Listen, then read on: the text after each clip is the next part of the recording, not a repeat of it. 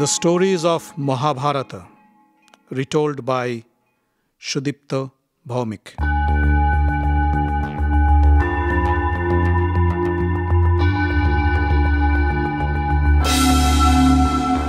Dear friends, welcome to another episode of The Stories of Mahabharata. In the previous episode, we heard of the great dilemma faced by King Dhritarashtra when he discovered that his nephews, the Pandavas, were not only alive, but also married the daughter of the powerful King Drupad of Panchal. Now let's listen what decision he takes and how that shapes the future of the Pandavas.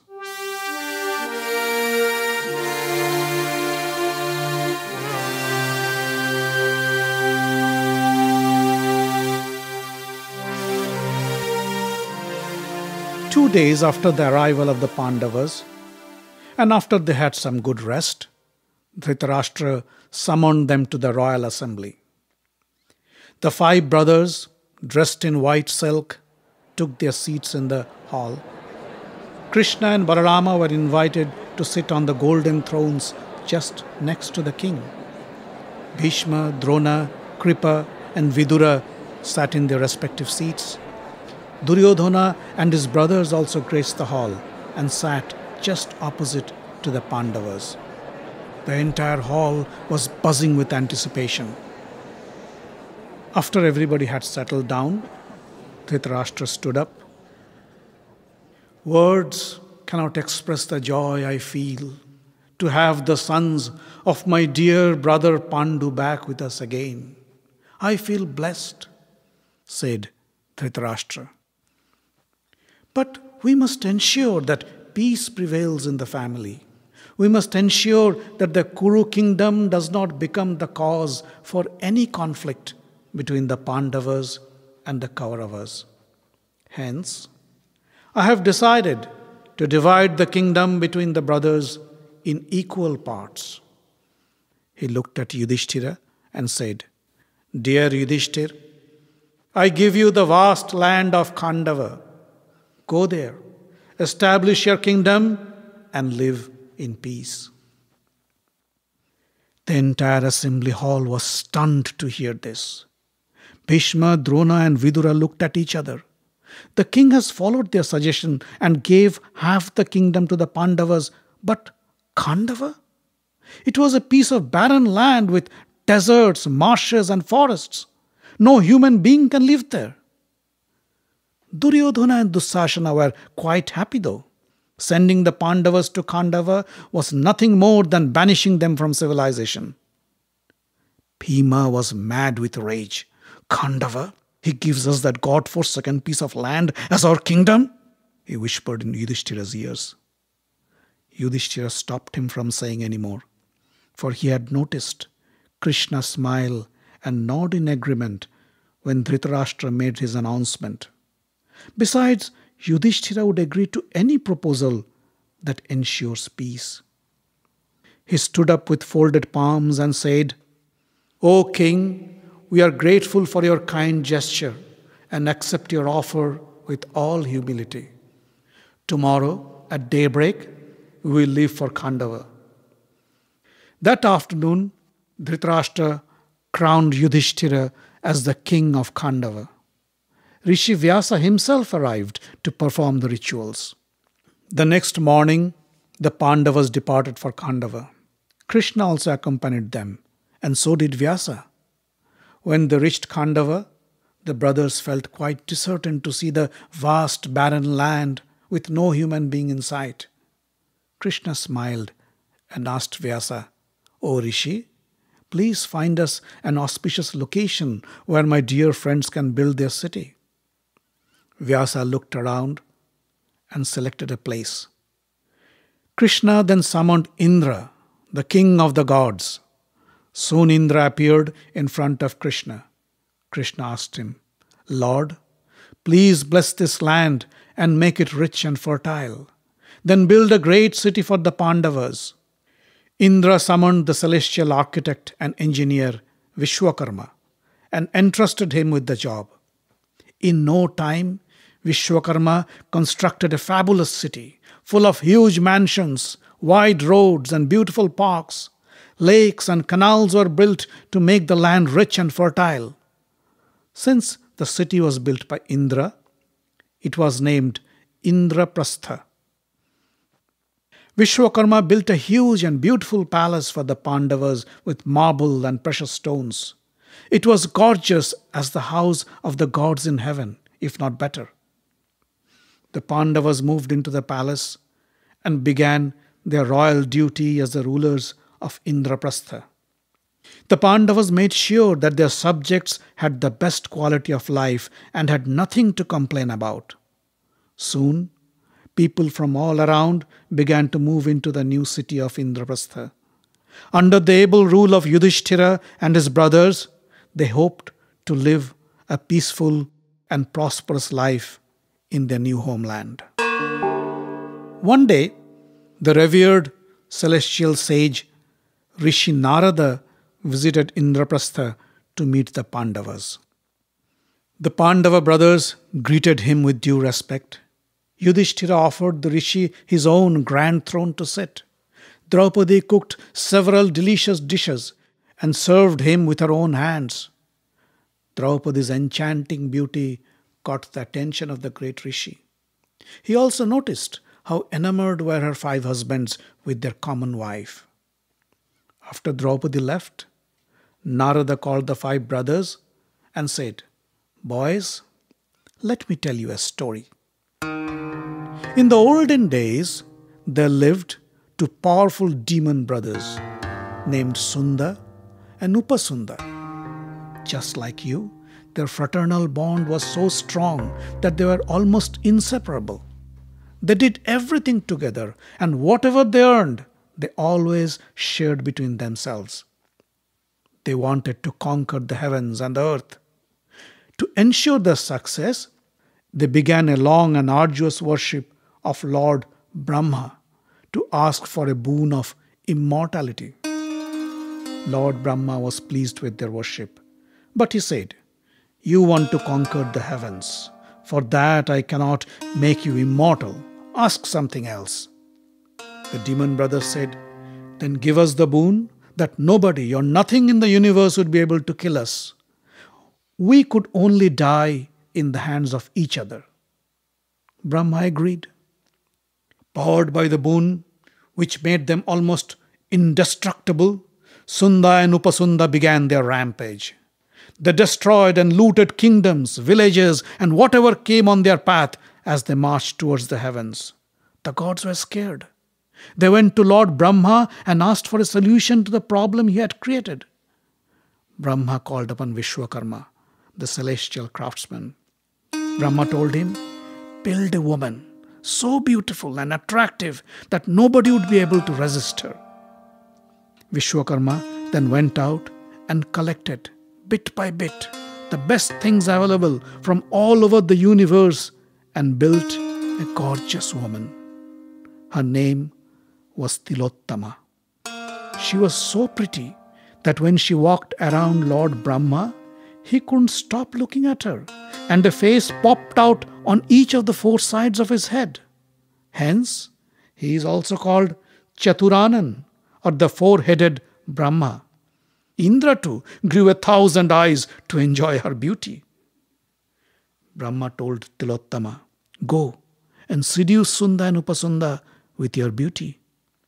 Sunda and Upasunda were enjoying themselves in the foothills of the Vindhya mountains when Tilottama appeared between them. The drunk brothers were awestruck by her incredible beauty. Sunda held her right arm and pulled her to his side. Upasunda jumped in and grabbed her left arm and pulled her to his side. They started a tug of war with Tilottama between them. Sunda said, "Brother, you let go of her. I want to marry her. She is like your sister-in-law. Treat her with respect." Upasunda growled, "No, she is my queen. You let go of her." Soon, a fight broke out between them.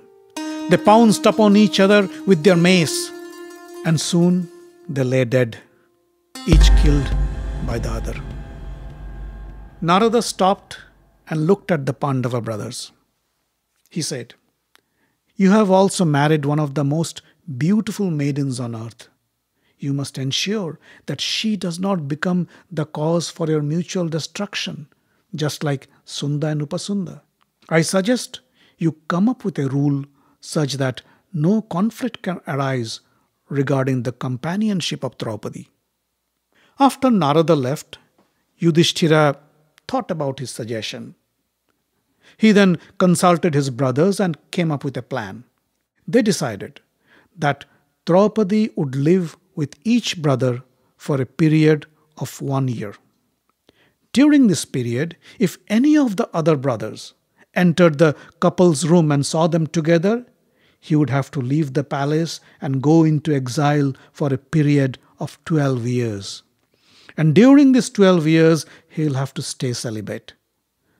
With this arrangement in place, the Pandavas made sure that Draupadi would never be the cause for any disagreement between the brothers. One evening, a group of Brahmins came to the palace and complained to Arjuna that a group of bandits have been stealing their cattle.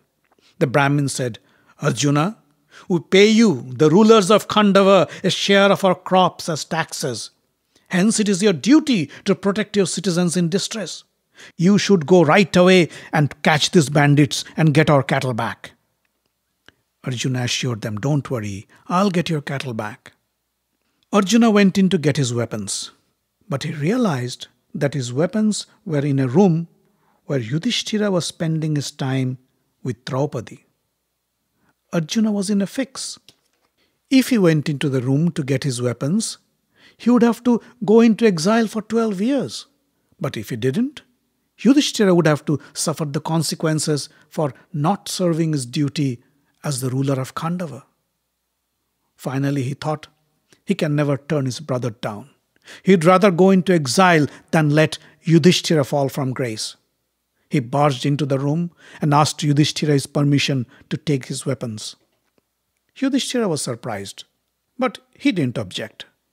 Arjuna went out with his weapons, and in no time he captured the bandits and returned the cattle to the Brahmins. The Brahmins praised Arjuna for his prompt action and praised Yudhishthira for being a great ruler. Arjuna then came back to the palace and went to meet Yudhishthira. He kneeled down in front of Yudhishthira and said, "Brother, I broke the rule. I should be punished. I will live for my exile right now. Please, permit me." Yudhishthira was overwhelmed with emotion. "Arjuna, you have done nothing wrong," he said. "A younger brother can always enter his elder brother's room. Besides, I wasn't unhappy to see you. And whatever you did it for my benefit. You should not have to go into exile." Arjuna said, "Brother, I learned from you that a rule is a rule, and breaking it under any circumstances is against virtue. I must have my punishment." With tearful eyes, the Pandava brothers said goodbye to Arjuna as he left the palace. Draupadi stood at the doorway and watched Arjuna as he vanished into the horizon. Her eyes filled with tears, while her heart pained at the thought of Arjuna's indifferent attitude towards her. Arjuna wandered through many countries until he reached the source of the river Ganges. There he wished to take a dip in the holy waters and pray for his deceased ancestors. As he stepped into the water, something caught his feet and dragged him down the river. It was Ulupi, the princess of the Nagas, or celestial serpents. When Arjuna woke up, he found himself lying in a bed in a beautiful palace with a gorgeous maiden. He asked, "Who are you? And where am I?" The woman smiled and said, "I am Ulupi, daughter of Kauravya, the king of the Nagas. You are in my palace." Arjuna was surprised. He asked, But why did you bring me here?" Ulupi smiled and said, "Pardon me, my prince. When I saw you by the riverside, I was overcome with love and desire. I couldn't resist myself. I brought you here. Please accept me and please my desire. Arjuna got up from the bed. I am sorry, Ulupi, I cannot do that. Ulupi was hurt. She moved close to Arjuna and said, But why? Don't you find me attractive? Am I not pretty enough? Arjuna looked at her and said, You are beautiful, Ulupi. Any man would die to be your lover. But I have made a vow to stay celibate for 12 years of my exile. I cannot break my promise. He then explained to Ulupi the cause for his exile. Ulupi said, But your vow of celibacy only applies to Draupadi, since she was the cause for your exile. Hence, that should not prevent you from being my lover. Let me tell you, if you do not please me, I will destroy myself and you will be responsible for my death. As a Kshatriya warrior, it is your duty to save a damsel in distress. So help me. Please. Her argument convinced Arjuna. Besides, Ulupi was too attractive to be ignored. He smiled and pulled Ulupi into his strong arms.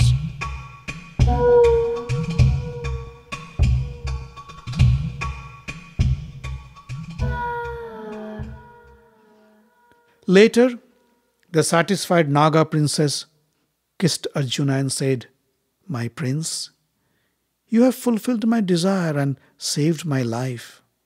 I give you this boon. You will be invincible in water. No amphibious creature would be able to conquer you. After taking his leave from Ulupi, Arjuna continued his journey towards the east. On his way, he visited many holy places and pilgrimages. He spent some time in the Mahendra mountains and then proceeded along the eastern seashores until he reached the kingdom of Manipur. While strolling through the charming parks and the gardens of the city, he saw a gorgeous woman riding a horse pass by. The woman was in men's clothes and armor, but still her radiant beauty didn't go unnoticed by Arjuna. He asked a passerby, Who is this lovely maiden? The man smiled and said, Oh, that is Chitrangada, the daughter of our king Chitrabhana. Arjuna walked away, but he couldn't get the image of Chitrangada off his mind. Her poise, her strength, and her masculine demeanor was strangely attractive. Arjuna knew that he is in love, and Chitrangada was his destiny. The next morning, he walked into the palace and bowed in front of King Chitrabhana. O king, I am Arjuna, son of the great Kuru king Pandu. I am in love with your daughter Chitrangada, and I would like to request her hand in marriage. The king said, Arjuna, I am honored by your proposal, but there is a complication. Many moons ago, one of my ancestors named Prabhanjana worshipped Lord Shiva and prayed for a son. The satisfied Lord gave him a boon which ensured each of his generation would have but only one child. Each of my ancestors had a son, but I was blessed with a daughter, Chitrangada. So I brought her up like a son.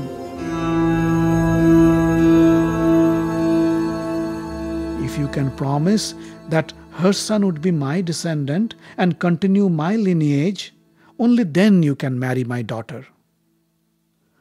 Arjuna was so enamored with the princess that he was in no condition to think. I promise, O King Chitrabhana, I promise, Chitrangada's son will be the descendant of your line and will be the ruler of Manipura. I will have no claim on him. King Chitrabhana was delighted to hear this and arranged for the marriage ceremony of his daughter Chitrangada with Arjuna. In due course, Chitrangada gave birth to a son and named him Babrubahana. After 3 years in Manipura, Arjuna said goodbye to Chitrangada and continued his journey through the plains of India.